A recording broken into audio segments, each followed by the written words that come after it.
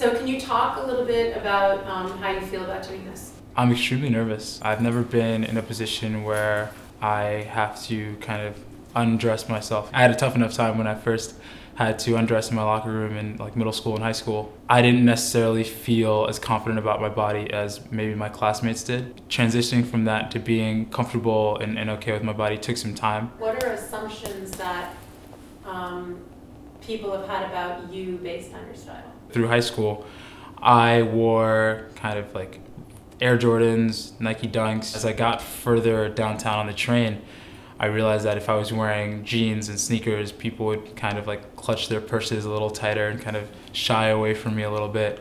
But that wouldn't happen when I wore a collared shirt and a blazer and slacks. When I'd get to school, it's like I wasn't preppy enough or I wasn't fully there. But then when I'd get home, like, why am I wearing collared shirts? Why am I wearing a tie with like jeans? And I just got stuck in this really weird in between. And I think that gradually I just became really comfortable with that style, and I began to really just enjoy what I wear. I can kind of draw from both, and I'm not stuck in one of the two.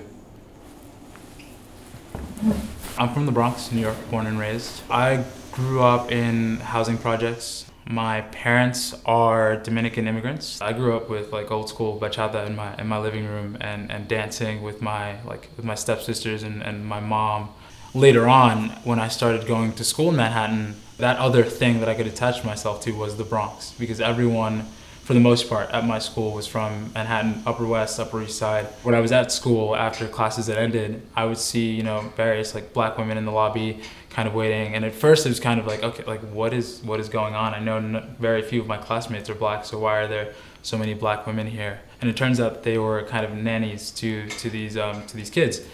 And for so many students there, the interactions, any significant interactions that they had with people of color, were as people that kind of worked for them. For me, it was like as people that are my equals in the community, and having that sort of power dynamic is very different. Not seeing people that look like me in positions where they have authority and like in positions where they can do good, and that hurt, because then I wondered, okay, what can I do? What am I destined to be? A lot of what was really hurtful were the discussions my senior year for with regards to college applications. We'd all be talking about, okay, did you get in here? Like, where did you get in? Where are you gonna go?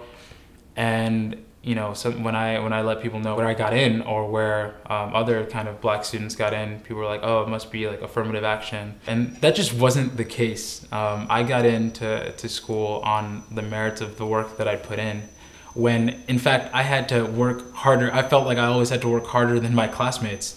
I felt uncomfortable showing up late to class because I didn't want the teachers to have this sort of perception of, oh, he's black, so he shows up late to class. And even if they weren't like explicitly racist, I was conscious of all of the stereotypes that people have of black folk, and I constantly felt like I had to fight against it each and every day. I can only work to discredit like my race or my identity or whatever it is. No matter what I do, it will never be a credit to that. It only works whenever I mess up, that's kind of when I get caught. So I always tried really hard to not slip up in any way. And that's just an assumed pressure. There was this club that I was co-president of my senior year. It's called JAMA, and it's a student of color affinity group. And every so often there was a discussion about, okay, like why can't white kids go to JAMA? Why can't we join in? We want to be part of the conversation too. And I understood that, but it wasn't a genuine request. It wasn't a genuine attempt to start dialogue. It was just they felt that they needed the right to be somewhere where they weren't allowed. And it was kind of weird because collegiate for so long had been like a club for white boys. And there were maybe 5 black kids in my grade out of like 55 or 56. And they joked that JAMA is plotting to take over the school. Why are we being excluded? Like, what's going on here? What am I missing out on? This is making me feel really uncomfortable. I'm not used to someone saying no to me. And I was just kind of like, no, I just want to be around other black kids for like 10, 20 minutes during the day and really kind of decompress. Well, I want to ask you, so how did it feel for you when your dad got deported? I woke up and I was getting ready for school, and then eventually I heard some knocking on the door. and I go to check the apartment door, and I see these two officers of some sort with their badges, and they're, you know, saying like, we're looking for Rafael Ramirez. They put him in handcuffs. They said, oh, you'll see him like later today. Like, while all this was going on, I had to translate for both parties because my parents don't speak English. That was kind of like weird that I was like translating my father getting deported as it was happening. My dad was a taxi driver, and you know, he'd never broken the law. I don't even remember him ever getting like a parking ticket. He was super anal about that kind of stuff and really careful. The first like week or so, there was kind of this hope, okay, he's like being held here, like he's coming back, like, you know, we put money in commissary because he was being held somewhere. And then it slowly kind of hit that he just wasn't gonna come back. And that was also one of my first exposures to the prison industrial complex here. Like, as far as private prisons go, more than half of the money that private prisons make are on holding people that are about to be deported. Which is something that I learned recently, but now connecting it back to that experience like really hits home. And that was something that I didn't tell the vast majority of my classmates ever. I was embarrassed, you know, and I was kind of ashamed, even though it was through no fault of my own. I just felt like there's this stigma that comes with deportation that I think that anyone who gets deported is a criminal, and that's not the case. In high school, I never invited one of my friends to come home. I lived in the projects. Projects are kind of run down and really shitty across the board. You know, the elevators didn't really work. There was urine in the stairwell. It was kind of scary to get home if you got home too late at night. And then you go inside the apartment buildings and they put metal grates over the light fixtures, and it's kind of like, okay, like, you know, I really feel like I'm in a prison. And even the way that they're designed to kind of have like small open areas in the middle and then like fence you in by virtue of having these tall buildings all around you.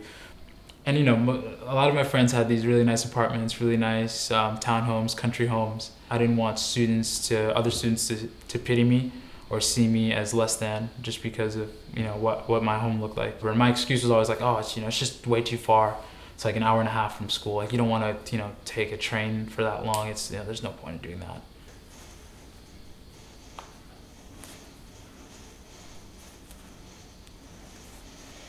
Can you just discuss Colombia, your experiences there? Colombia has been a really interesting place for me. There were a lot of times when I had to go back and forth between Colombia and home because my little brother was on break and someone needed to be there to watch him, or, you know, someone needed to go to a parent-teacher conference and I needed to be there because I could translate for professors, and administrators weren't necessarily understanding that I had to do those things, so it was tough for me to get extensions. I needed an econ textbook for one of my classes, and it was really expensive. I couldn't afford to rent it or buy it.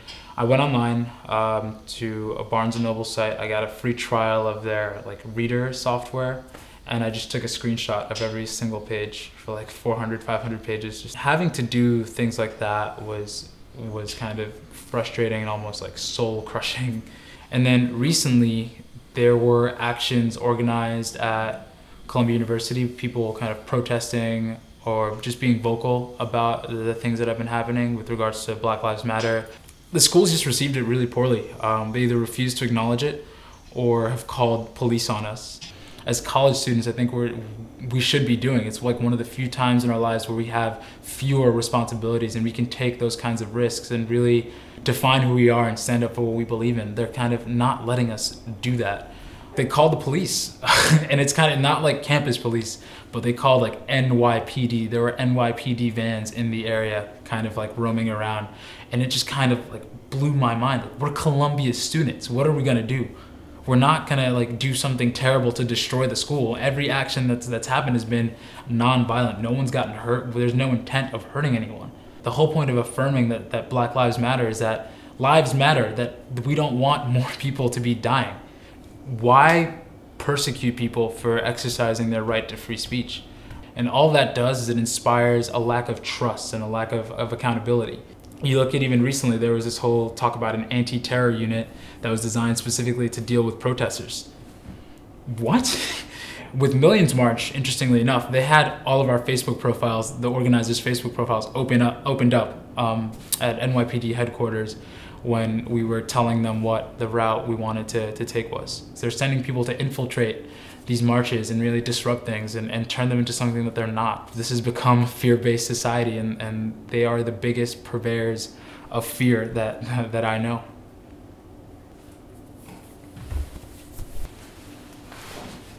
I think I get a lot of my strength from my mother. She's one of my biggest mentors without even realizing it. And that's not something that like I realized until just now. I'm a mama's boy. I love my mother. When do you feel the most vulnerable? I feel the most vulnerable when I'm at home.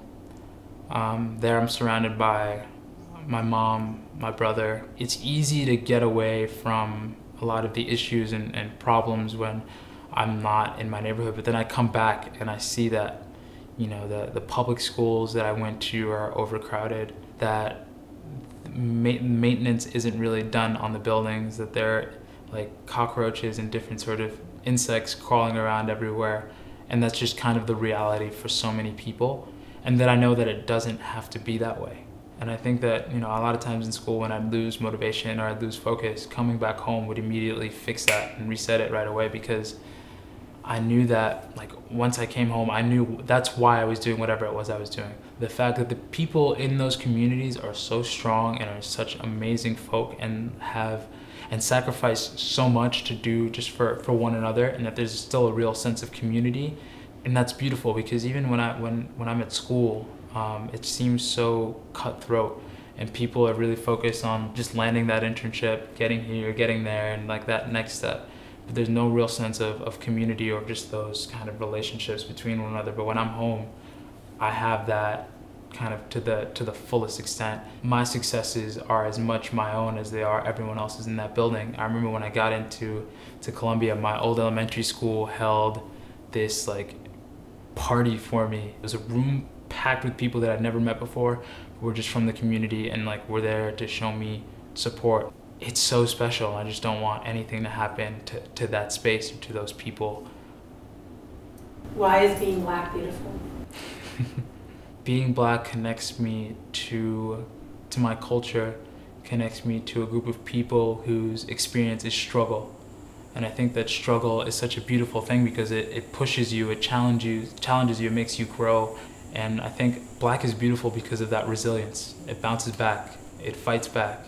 Given my experiences and the things that I think I want to do, I'm gonna need that sort of resilience and that sort of strength.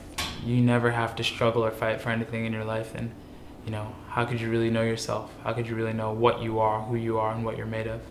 And you know, that only happens when you're pushed, and when you're continually pushed. I don't think I'd be the person I am if I wasn't Black, and I like the person that I am.